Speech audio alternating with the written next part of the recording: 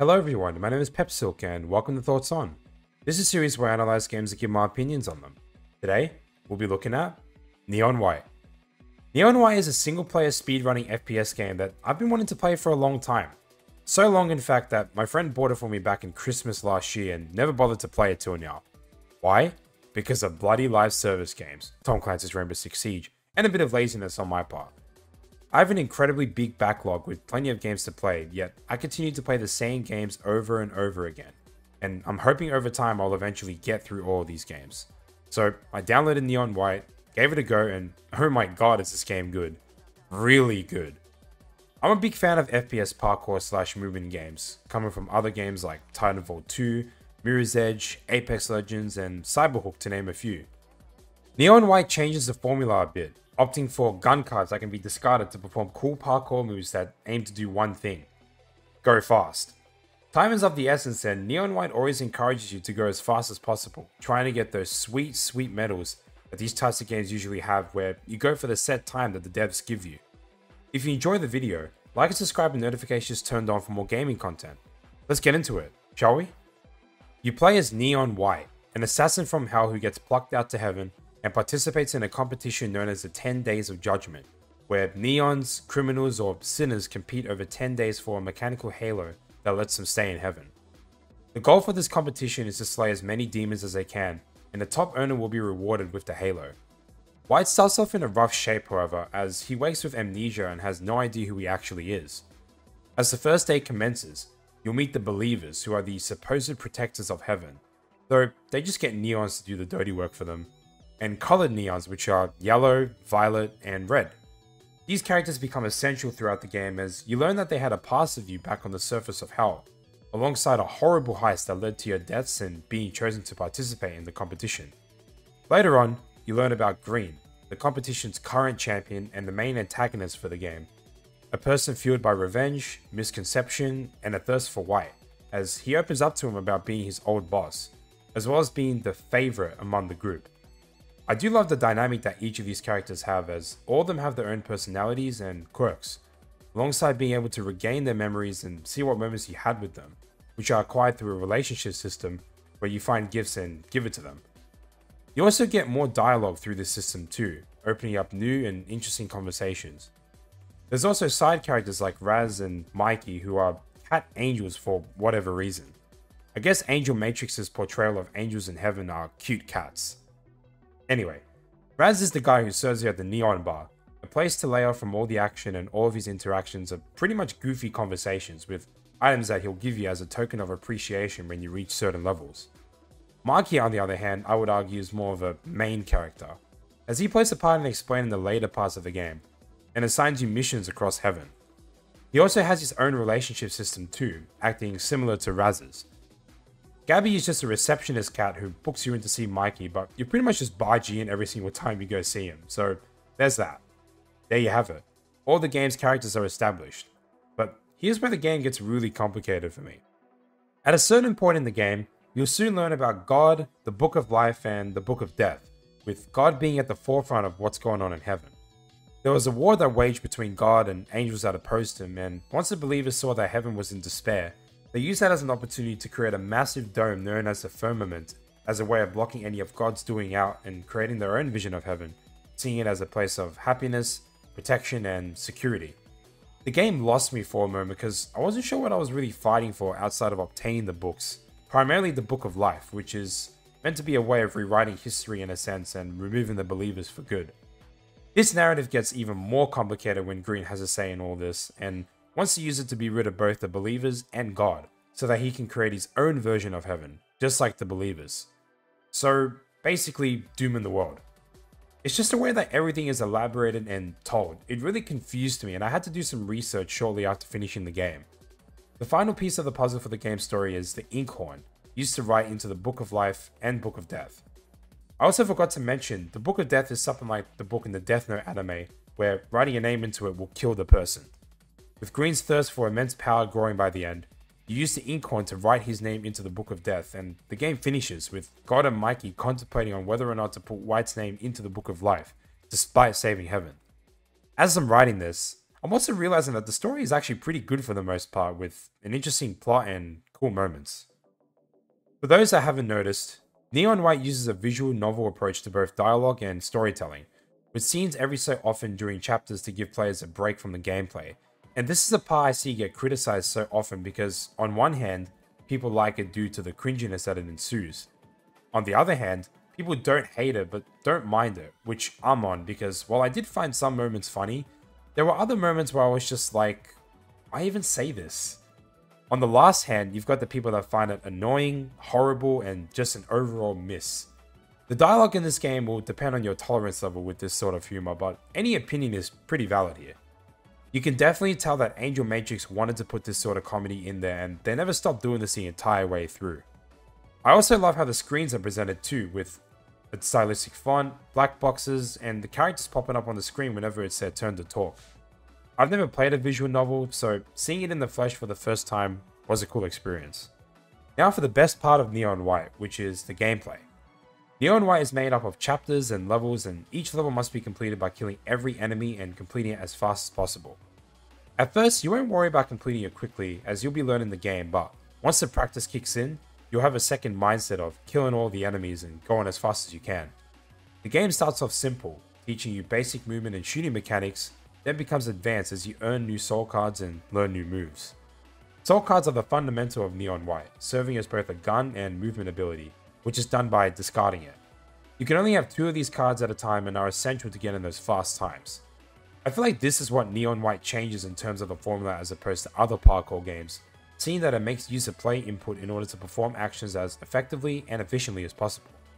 You've got the handgun or elevate, which nets you an additional jump, so like a double jump. The rifle or gunpowder lets you dash forward and smash through red doors. The light machine gun or purify places proximity mines that detonate after a few seconds. They can also be used to give you a height boost, combining it with a jump to make you go even higher. The submachine gun or stomp lets you stomp right down, causing an AoE explosion on impact. It can also smash through red doors. The shotgun or fireball lets you dash in any direction, smashing through anything that gets in its way. The rocket launcher or Dominion gives you a grappling hook that lets you traverse great distances, while also giving you the benefit of rocket jumping, where you shoot a wall to give yourself a big momentum boost. Easily my favorite of the cards because of the hook capabilities. I wasn't going to mention this one because of it not technically being a gun, but I'll mention it anyway. For those who've played, I'm referring to the Book of Life. This overpowered card lets you teleport to any enemy, chest, or object. The distance on it is unlimited, and it doesn't get discarded, granting endless possibilities.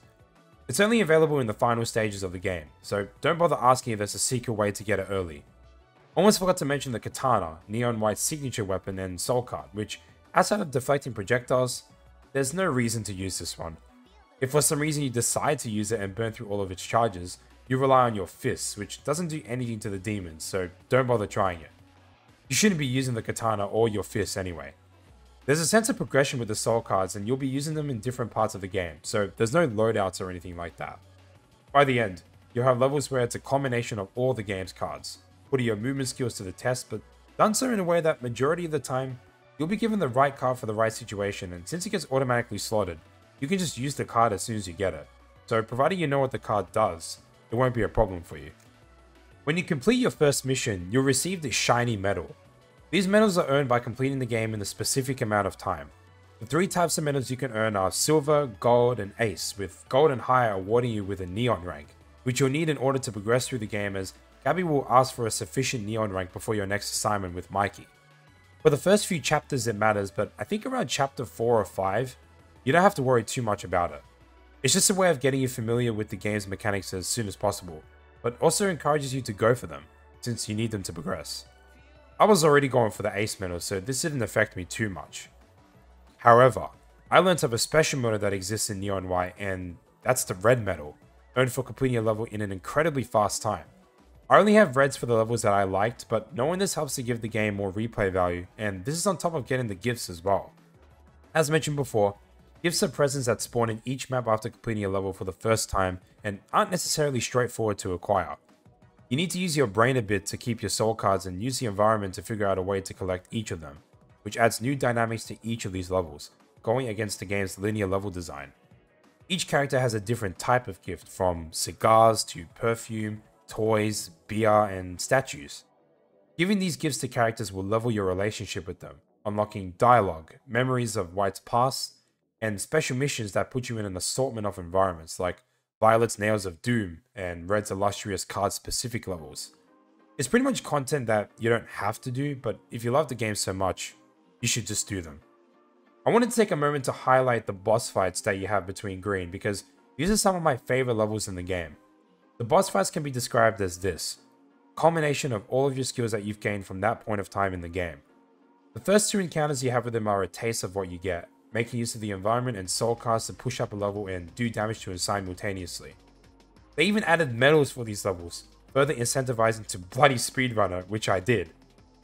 The final boss fight, however, was the icing of the cake for me, using all different cards, blasting your way through all kinds of obstacles, and following up with a final push to blow him to shreds with your Dominion, while also avoiding attacks and traps.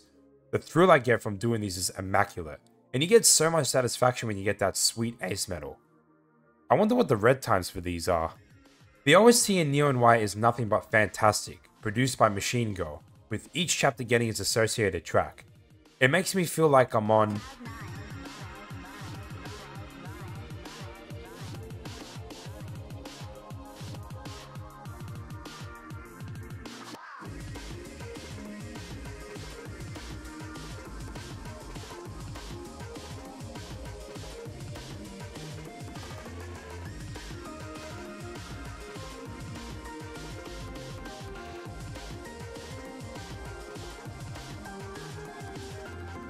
Yeah, I don't really know what else to say here.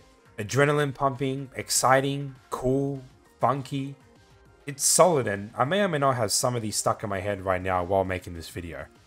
After completing the game, I found out that shooting enemy projectiles gives you a speed boost, something that I always thought was just due to shooting your weapon. Knowing that now helps so much with some of the levels, as it can save heaps of time. This is also something the game doesn't tell you. Throughout my playtime, I never realized that the enemies were always standing still in this game. Not one time, even towards the end. This was clearly a design decision to make the game easier, but also more intuitive so that it's not too complicated for the average gamer. Once you earn a gold medal on a level, you will be given a level hint, which pops up in the level as this little flame thing, and it gives you a direction of where to go, saving lots of time. This is incredibly helpful for players who want to get their ace medals. It certainly helped me a lot here. Neon White is an exceptional game, a game that I'm shocked at how people still don't know about it, with its 10,000 Steam reviews, which may seem big on the surface, but it's definitely small when you consider the millions of players that are on Steam every day. I can't stress this enough. Do yourself a favor and buy this freaking game. It's goofy, it never takes itself seriously outside of the story moments, and has an addicting gameplay loop that'll make you want more and chase those high scores. I'll be sure to continue playing to get that sweet 100% achievement, and try the level rushes, which is the end game content of the game, where you have to complete levels as fast as possible across different types of levels. The game is also incredibly cheap, sale or no sale, ensuring that you're getting your money's worth. Looking back at 2022, it wasn't the best year for gaming, but if I played Neon White that year, I would have added it to my best games list. If you made it to the end of the video, thanks for watching. If I missed anything, comment down below. I'll have more coming to you soon. Peace.